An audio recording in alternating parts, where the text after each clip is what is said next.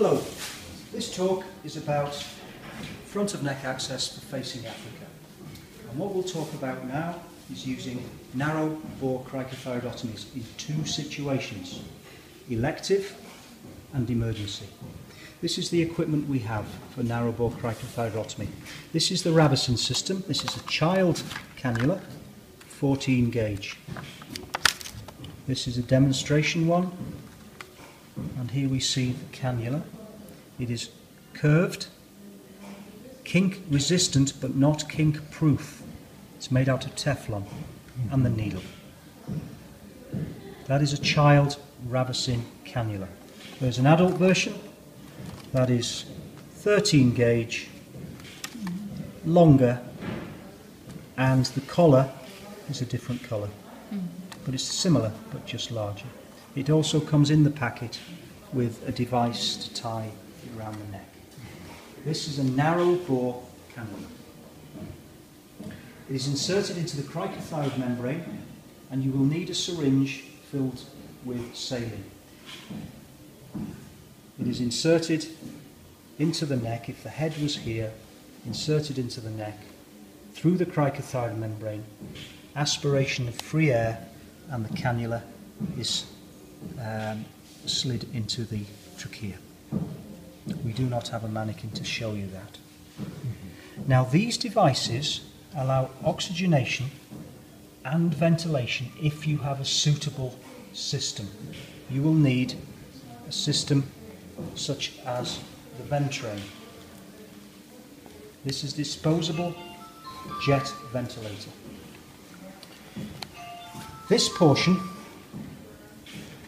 is connected to the cricothyroid cannula.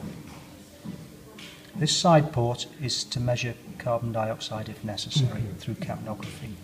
This is the body of the device, and this part, long tubing, which is knotted, is connected to oxygen source. You may need another connector. This can be connected to the breathing system. And this is turned on a flow of 15 litres. This device will allow you to oxygenate, that means deliver oxygen through the cricothyroid cannula, but also ventilate. By ventilate I mean move clear CO2. And this is an unusual device in that it will use the Venturi principle to extract gas from the patient's lung in the expiratory phase. And the instructions how to use it are on the side. For inspiration, you occlude both the lower hole and the upper hole, and gas will be delivered into the patient's lungs from the oxygen source. Occlude both holes. For expiration, lift the thumb. The gas is still flowing into the body of the device, but it generates a Venturi principle through here, and gas expiratory volume is entrained out of the patient's lungs, and this can work even in upper airway obstruction. This is the only device that allows that to happen. All other jet ventilators require a degree of upper airway patency for expiration. This device doesn't, and that's why we picked it for facing Africa. It is light, it is portable. However, it is quite expensive. And this is used with narrow bore cricothyrotomies. Now we use this in two potential situations.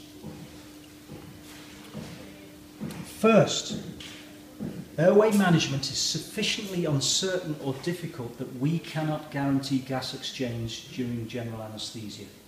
So we can put in, according to the patient's size, a cricothyrotomy under local anaesthetic with sedation. This is called a precautionary cricothyrotomy. We put it in the neck, and we can connect this up to the patient to allow oxygenation and ventilation if we get into trouble later. So this is a form of insurance policy.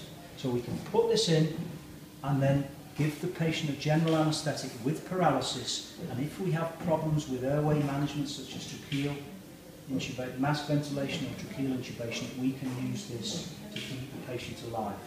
That's the first type of use of this device. The second type is the emergency situation, where all other forms of airway management have failed and the patient's about to die, and we can put this in an emergency. That is always more difficult and demanding. In Facing Africa, we have never had to put in an emergency device, but elective devices we put in occasionally, maybe once a visit. There is another option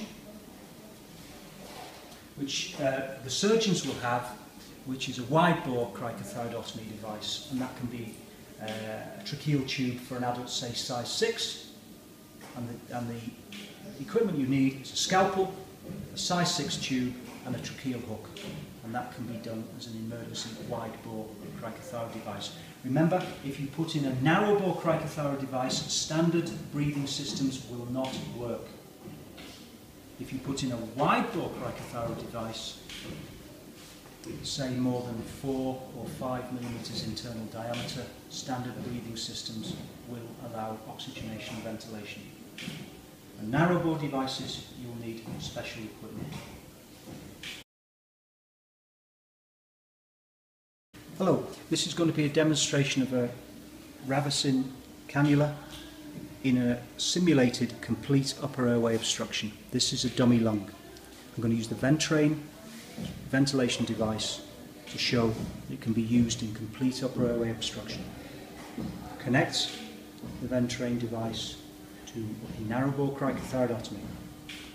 Connect the other part of the Ventrain to an oxygen source and turn it to 15 litres. It will be noisy. You will notice there is no flow at this stage, despite 15 litres going into the device. That is the stage of equilibrium. I'll now start the inspiratory phase by obstruction, occlusion of both holes, and expiration, and inspiration, and expiration. The only expiratory pathway is through the top part of the Ventrain device, by occlusion. Inspiration, expiration. Inspiration, expiration. And this device is very useful in complete upper airway obstruction. All other ventilatory systems require expiration through the upper airway. Inspiration, expiration.